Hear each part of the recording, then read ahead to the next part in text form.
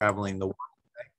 So welcome everyone, Eric Hatch with Century 21. Glad everyone's here. We've got some great training today. We are going to be kind of hands-on and doing some fun things. I'm going to be putting some things in the chat, which I will do that right now. I will put, these are all of the links to everything that we are going to be discussing. That you can go in. So I've got your 2022 goals, your marketing plan, your marketing, just some other different marketing plans. And I'm going to go each one of these and explain each one of these that you can actually do. And then a 2021 recap there. So go in, we will probably spend a little time on the one setting our goals actually today and actually concentrate on them. And I'll share and kind of show what that is, what we're going to do there, because it's kind of important, obviously, to have some type of goal, because what we have here is presentation. We've got our goals and you know, basically a goal that's not written is just really a wish. And so I shared this with, I've got a couple of people that were from tour yesterday that I shared that if we just wake up, if you guys aren't actually watching your numbers every single month and doing like a little mini goal setting every single month, you can't get to the very end of the year and say, I didn't do really well, or I didn't quite hit my goal, or what should I do to improve? And it's like November, what are we, the 5th? November 5th, 4th, and so 5th. So we're at the 5th already today, and you say, you can't just wait to the end of the year to be able to do that. It's also at the same time, if you are needing to work on taxes and stuff, you can't wait till December 31st before you say, what can I do to kind of help protect some, you know, assets or do something of that nature as well. So you want to kind of start working on this every single month to be able to know where your numbers are. What did I do on January? What did I do in February? How many conversations did I have? How many listing appointments did I have? What do I need to improve? Where do I need to move? So I wanted to share this with you guys, is that sometimes, you know, we always talk about, and Jared talks about it as well, is that when we're busy, you know, we're either crazy busy, or we're just like really just busy and crazy. So like, you want to be busy in work or just busy and crazy.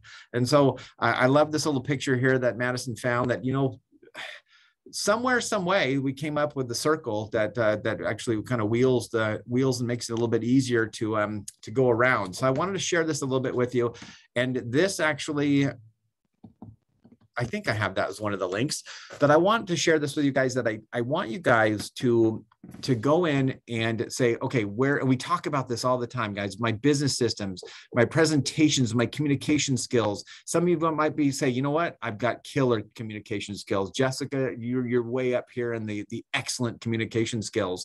Some other people that we talk about, my business systems, I might be a little bit poor and I need to like improve those. Most people have pretty decent mindset. If you're don't have good mindset as a real estate agent, then we need to change career, because it goes up and down really quick. Planning and organization skills, your lead generation, and your marketing systems. Maybe that's fair, maybe that's poor, but I want to share this. Like, if you guys are kind of like, okay, maybe I'm a little bit good here, I've got good mindset, I've got my decent presentations, but boy, my lead generation right now, I'm a brand new agent, is really weak. How do you wheel something up? You know, if you're like that little guy, you're wheeling something up a hill on kind of a somewhat square, rectangular, weird, you know, kind of diagram, it's going to be really hard. So what we're trying to do is that in real estate, and over time, again, it's a marathon, but you want to try to get something that's balanced. If you are poor at everything and you are this perfect circle, that's great. You just expand one little box at a time. But if you've got good mindset, good business systems, I got good presentation communication skills, I need to work on my lead generation, I've got that down. Now, this always fluctuates, guys. Your mindset can stay where it needs to be. Your business systems are in place, but that lead generation, it's always like this moving. It's because of the technology and what goes on in real estate right now, is that there's just so much out there that you just have to kind of watch. I'm not going to tell you how many business systems have we signed up for, Madison, the last maybe week since Jared James, maybe 3 or 4. So it's been fun. So we're actually changing and always working to find out what the best next system is, what we need to do. Again, got to watch out for that being that shiny object that you got to be concentrated. But I want to experiment. I want to say, wow, if this new company that just branched off, what do they have to offer? Will this actually fit my model as what I need? And so try to find something and some balance in your life. So I want you guys to take this. I want you to print it. I want you to put a little dot. I want to post it somewhere. And then maybe in the next month, the next 2 months, I want you to print another one. And I want you to move that and see where you guys are actually at, because you need to have this ball rolling in this business to be able to continue doing good business. And so we're going to talk a little bit today about our goals and what you guys have been doing to generate business. Here's this cute little fish that Sweet Madison found that, we throw, when you're first brand new in the business, it's like, where do you start?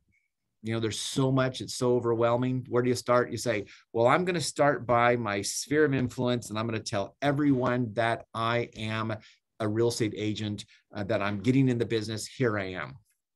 Well, what happens there is that you will run out of your family and friends to sell houses to. And that's just what happens. The first year you sold maybe a couple homes to your family, friends, and then you're kind of, okay, now where do I go from here? So, there's one hook that you have, you need more. And so you need like a big fish net. Now, when you look at fishing and you're trying to get this new business, there are, some people have, some other additional funds. Some people, they're in the business a long time and they're closing 2 to 3 escrows to 5 a month. You have a little bit bigger budget that you can actually play with. And we kind of shared that last week about what kind of budget and percentages of budget that you can kind of allocate towards different things. But you have to start throwing out maybe one hook here. And there's a lot of free things. And we talk about them, and we're going to go through a little bit on this. So possible lines in the water. And if anybody has anything else that you want to share, then feel free. And this actually is in your PDF, so don't have to feel like you have to write all these, I think 60 something things down, but there's your sphere of influence. That's what you're working on first. You are going after them. You are trying to just express that you are a good real estate agent. You've got either a new career.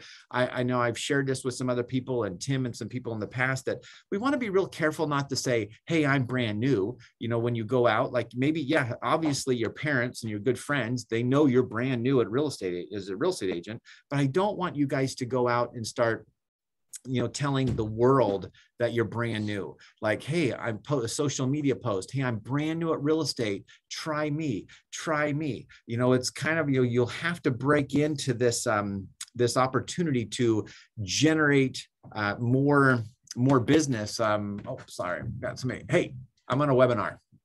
Oh, is that who I think it is? Oh, my brother's here to visit. I haven't seen him for years. Okay, sorry, but I am recording it. So yeah. Okay. Good to see you, man. Good to see you. All right. Wow. Give him a quick hug. I couldn't see. He had glasses, a hat, and a big old black mask. So I couldn't tell who it was, but I thought it was him. All right. So, your sphere of influence, your past customers. Now, some of you go, past customers. I don't have any past customers.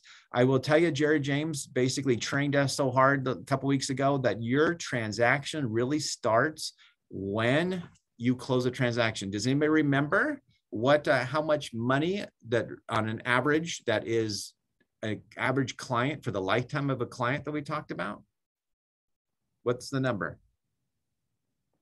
Is it like 130 something? I think it was 177, 170 something $1,000 is what a past client means to you, of that. So incoming referrals, I will tell you guys that that I'm starting right now too, is another system, just as a pro tip. Now, you got to start these and stop these when you feel like you're doing them.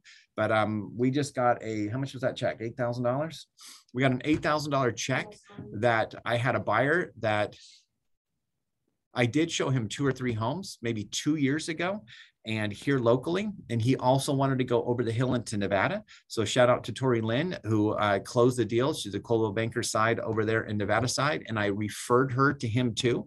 I could have just said, great, I'm going to keep sending you these homes. Great. Nothing's happening here. But I asked the simple question, do you have another location that you're also looking in?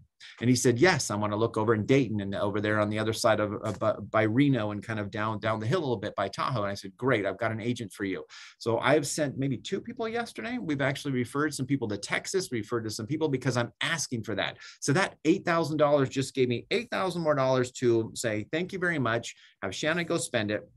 but it gave me some monies to now put towards my marketing of just coming in for what am I going to do with these outbound and incoming referrals for them. So what I'm going to do is I'm starting actually a Facebook group, and I'm starting putting together all these people that I keep getting emails from all over the world from them, well, most of the United States, just saying, here's this new listing, here's this one. I've got deals going in Idaho. I just referred somebody over to Ukiah, because that agent actually referred me and a client coming this direction. So you want to like start building that. Remember in your CRM database, when we broke all those out, I just entered a new one of just referring agents in my CRM database. So now I can every month I can go and set up a little email, say, don't forget, I'm in this area, boom, boom, boom. Here's what it is. Anybody buyers come in this direction, and then also going outbound as well. The free things as brand new agents, expired listings, FSBOs. I just checked the new listings this morning on FSBOs, and then we have like, there's a couple of them that are in Nevada City. There's a couple of them that are in Loomis, but not a lot of FSBO action going on.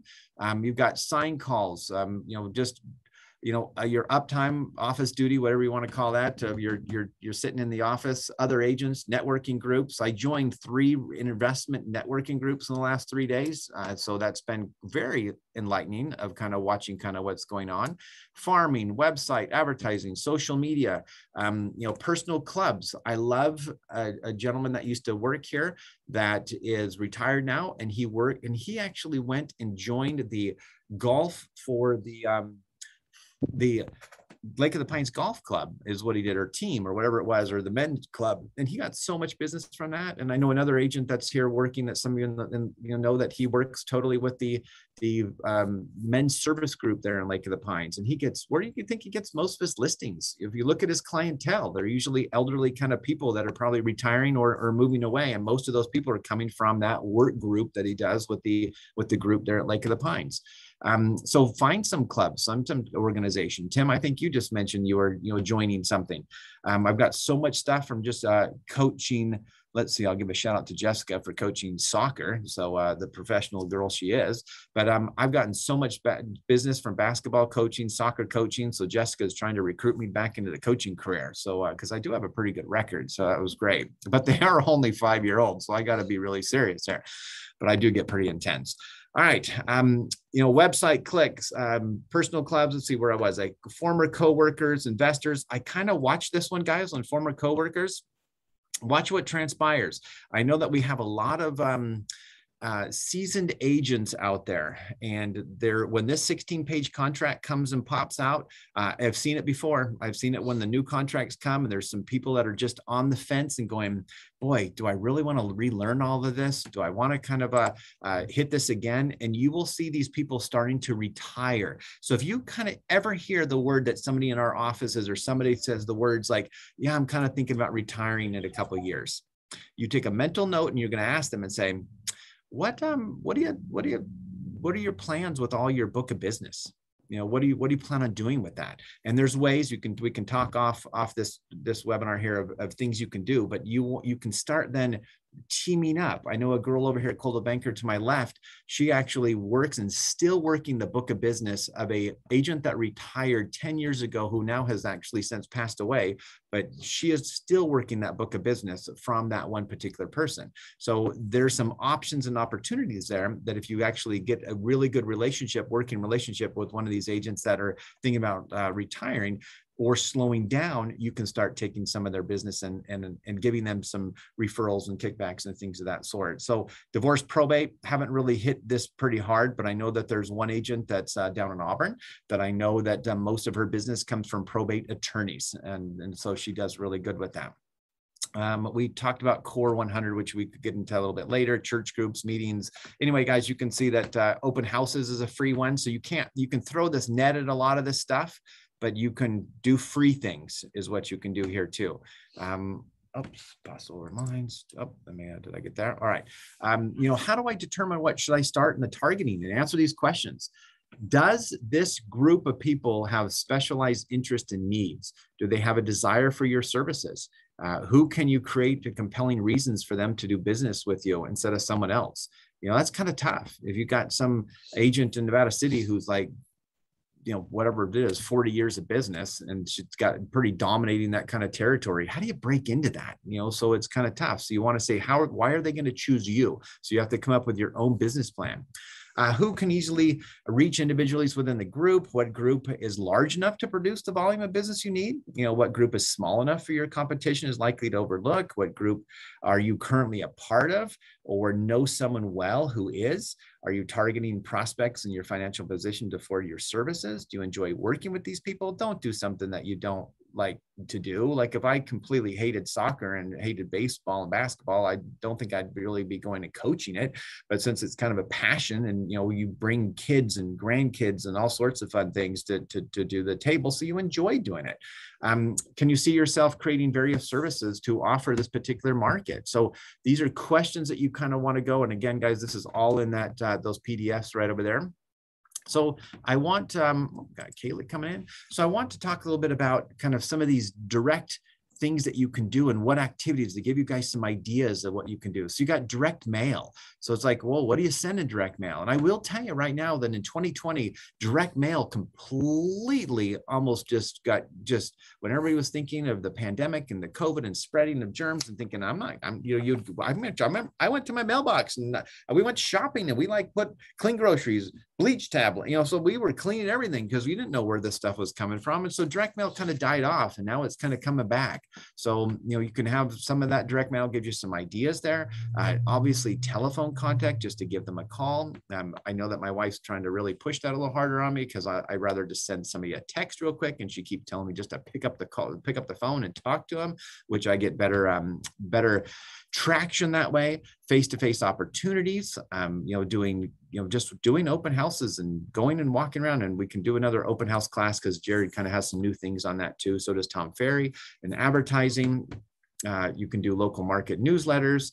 I did a really great video that I finally got done. It's been months in the working and I wanted to get it done. And I've had so many people that have come back and actually expressed thank you for that. And I think we shared, I don't know if I shared that last week, but one of the listings we took on Brewer Road, we've been there before, but I really feel because of that marketing update, one of the first words out of his mouth when I sat down with him last week was, we really appreciate that market update. And then, 2 days later, I get a phone call from him saying, hey, let's go ahead and put the house on the market.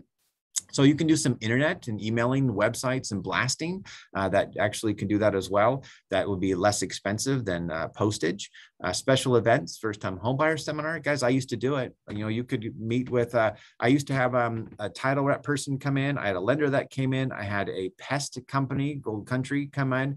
And I just had this little small, right in this little room in here. And we'd probably have 5 to 10 people that would come in and meet for a first-time home buyer seminar. I did it at Placer Title up there in Grass Valley when I very first started in their big conference room and had them host it and had them, I think they might've provided some coffee and some goodies. So these are ideas that are doable. I will tell you on a pro tip on that one is that I scheduled them all the time, but I rarely did them. I think I did maybe 3 or 4 because most of the time I would put it like a 3 weeks out. And then people would go, I would like to come to that.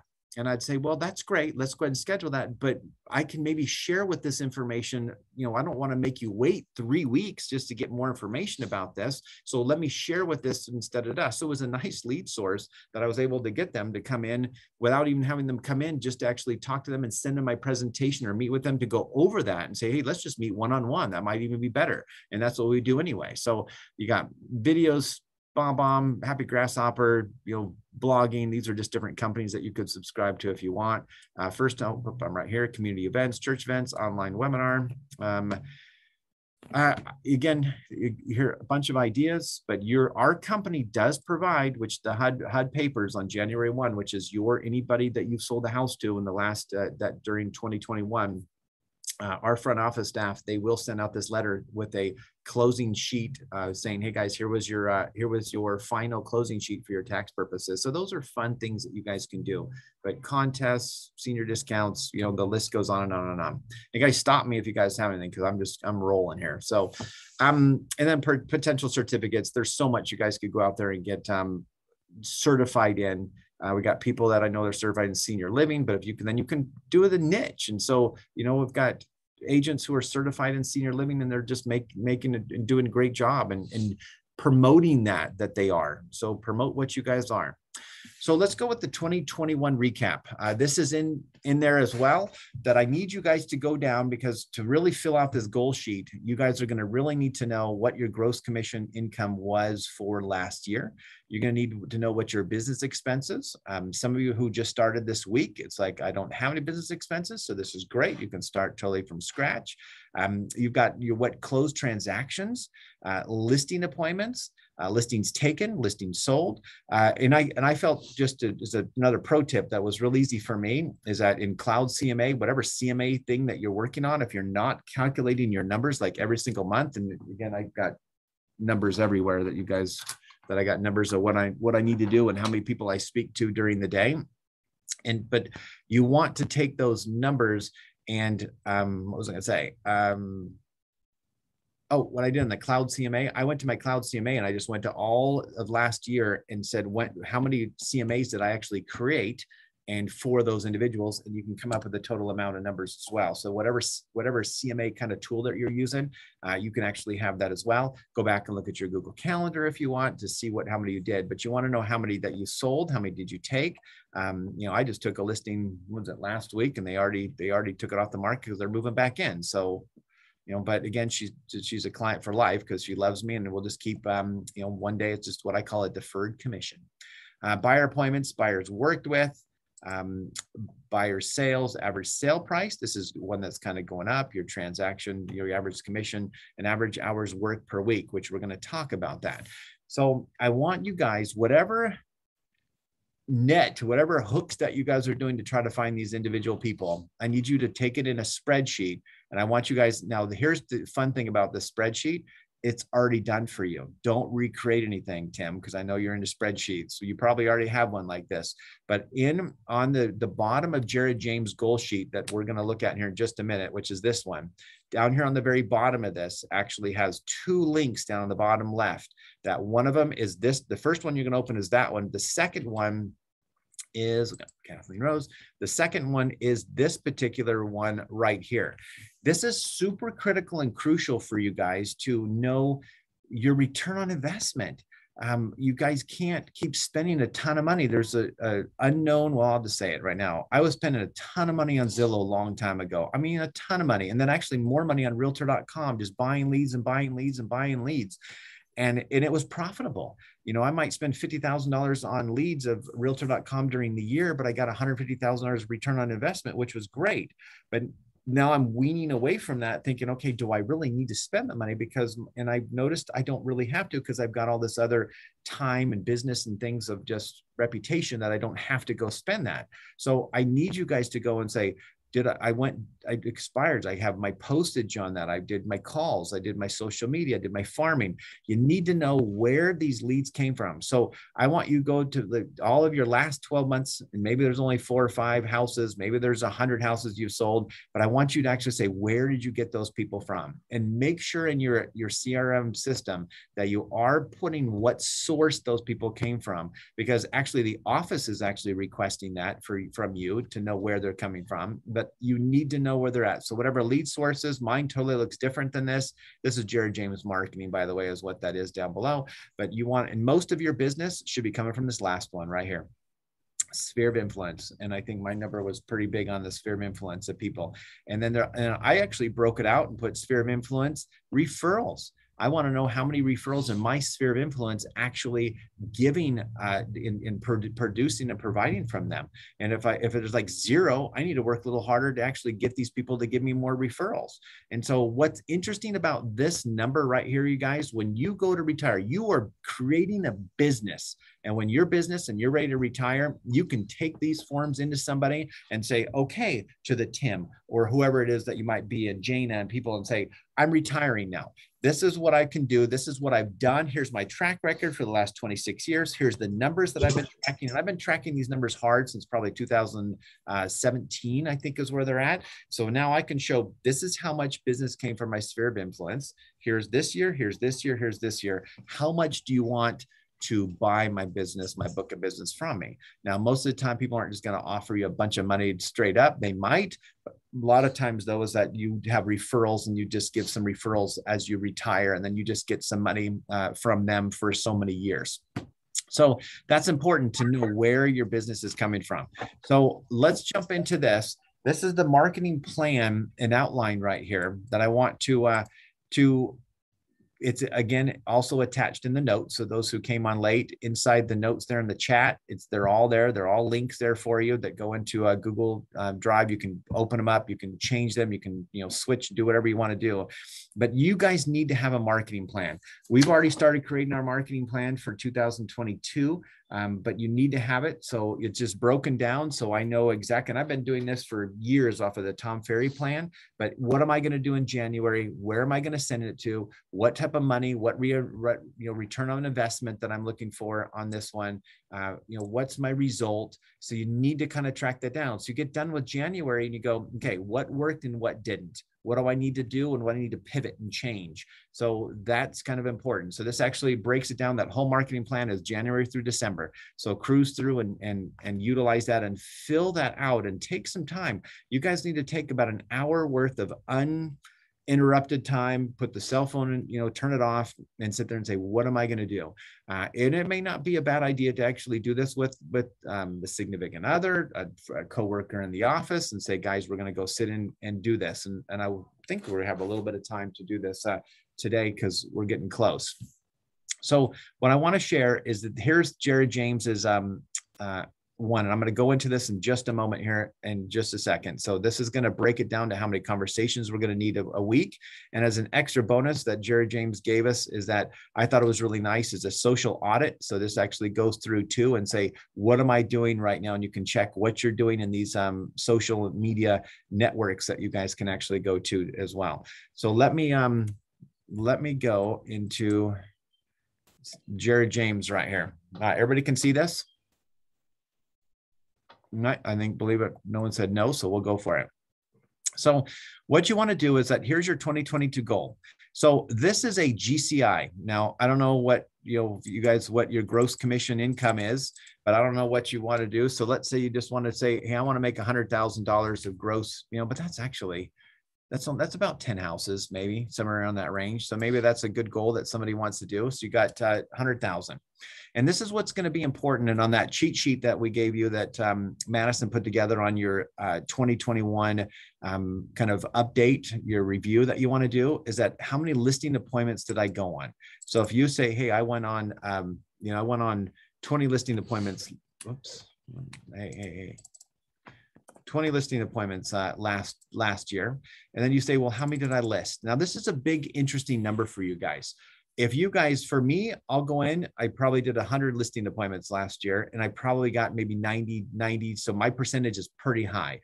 And that's because of timing, because of just expertise, because of just longevity in the business and the track record that I have for that. Some of you going into a brand new, it's tough. So get that presentation and shout out to Tim and I think Jane and a couple other people that have actually reached out to me. And Christine, you've been texting me all week. So thank you very much. I appreciate it.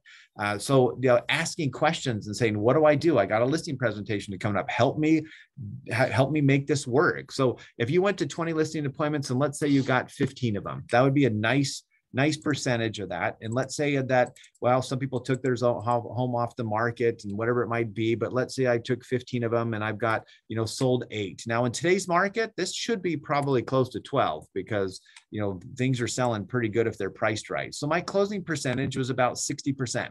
And so that's really good. So this year I want to sell, and if you guys already opened that up, and maybe some of you are working on that right now, and just click that link and you can start filling this out with me and kind of put what you want. But you got insert number of how many listings do I want to sell? Well, I sold 12 last year. So maybe this year I want to maybe go with maybe 16. Maybe let's go with 16 houses, that I want to do. So this is going to tell you that if you're going to do 16 based on your sales record going on what you did last year, you need to go to 27 appointments that you're going to need. Now, 27 appointments, that might sound like a lot because that's a couple, that's a couple of months that you're going to have to go on. To me, if you just that seems, for me and for where I'm at, my tenured business, that seems like that would be easy to do. But some of you go, wow, that's a lot. Where am I going to get 27 people to actually go, sell? And some of that marketing that we talked about with throwing that net out, some of it has to be directed to the listing side, and some of it has to be directed to the buying side. Brand new agents, it's like almost 100%, just like buy, your buyers, but you got to take that. So I know Sarah, who's on vacation today, and she's going to be watching this. Shout out to Sarah, that she's in some castle. I think she told me it was either the city or she's sleeping in a castle tonight. That actually is important, where now she has her first listing and she can leverage that first listing to get more listings around her and around the neighborhood. So make sure you have some marketing approaching both sides to get that 27 appointments. So that's what I need right there. So if I go to my buyers and go, hey, how many potential buyers did I have? And let's say, this is going to be kind of a harder number to reach out, but let's say you had 40 buyers and then you worked with, let's say 25 of them finally came to your appointments and stuff, and you guys shared. And let's say you sold, and I guess if this is a newer buyer and you had 15 solds, then you probably are working with buyers, but I like a 50-50. So let's say that you sold 12 of them. And I think that, guys, it's list to last, but if you were to balance on this, where you sold 12 listings and you sold 12 buyers, that's great. And I would say this percentage is probably going to be a lot less, because and that's where I'm really pushing it to try to get that referral, because you're going to have 40 people are going to say, yeah, I'm interested in buying. And then you go, great, you're super excited. You write them down, you get them in your CRM system. They're my best friend on a 10-15 minute phone call. They certainly sound like they're moving here, and you never hear from them again. So what happened? Where did we drop the ball, or did they just stop looking and they decided? So eventually they might respond back to you and say, yeah, we had some family issues, we're going to put things on hold. So I've been doing a lot more texting plans, and I had 3 people that we texted this week, and 2 of them actually texted me back out of the 3. So that was nice, testing some new marketing things, which is kind of fun. So I got a 30% accuracy or a success rate there. So this year I want to sell, how many, homes do I want to sell to buyers? And again, I'm just going to say, guys, I'm going to keep it nice and round. Since we did 16, I want 16. So that means that I need to have 53 buyer appointments to actually get my 16. And this means that I need to have 2.2 listing appointments for the month. And I need to have 4.4 buyers per the month.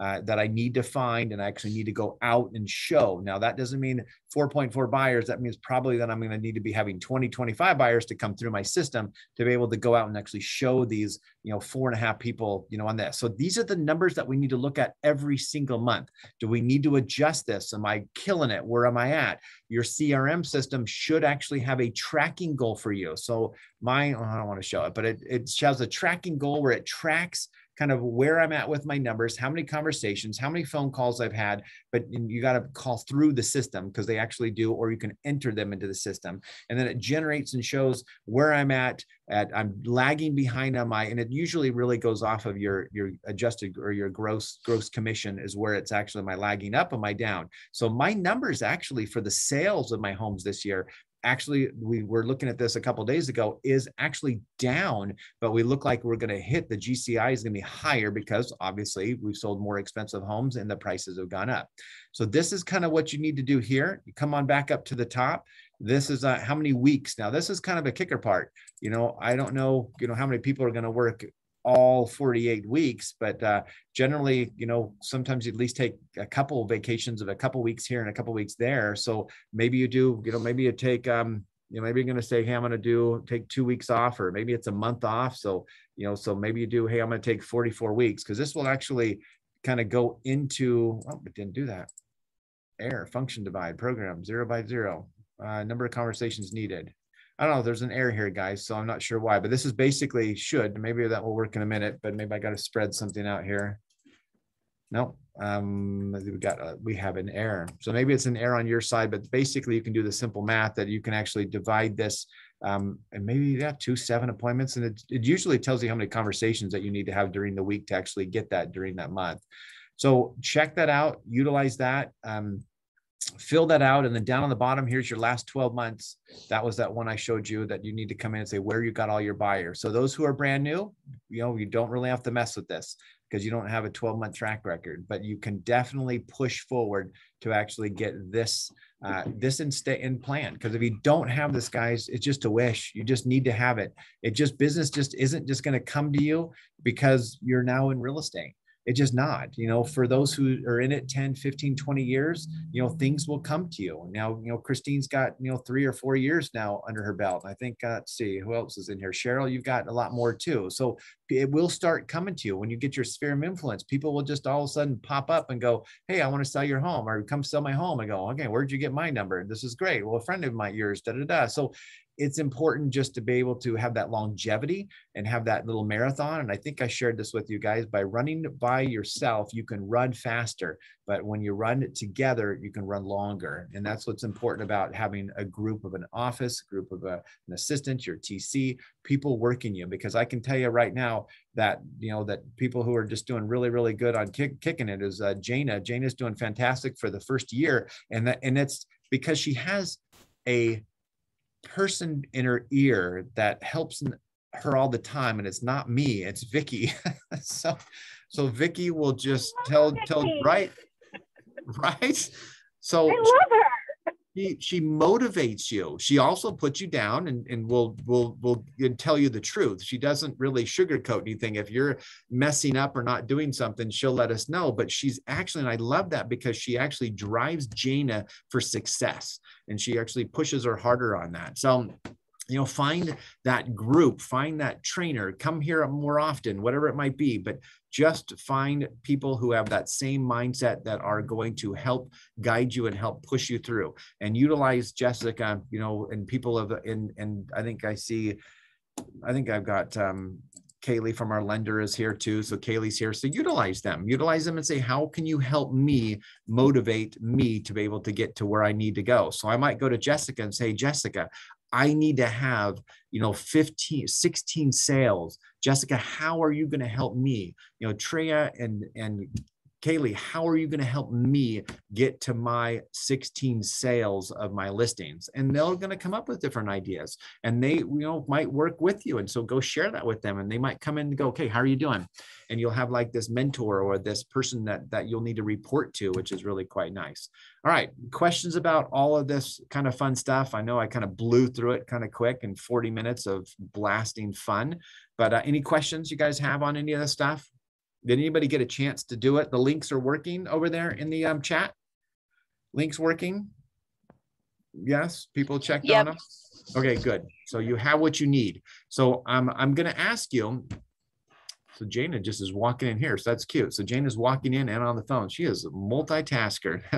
So I'm going to ask you next week who actually, who has them done, and who's worked on them to actually get them done, so you can go in to next year knowing where they're at, and where you need to be at. So questions, thoughts?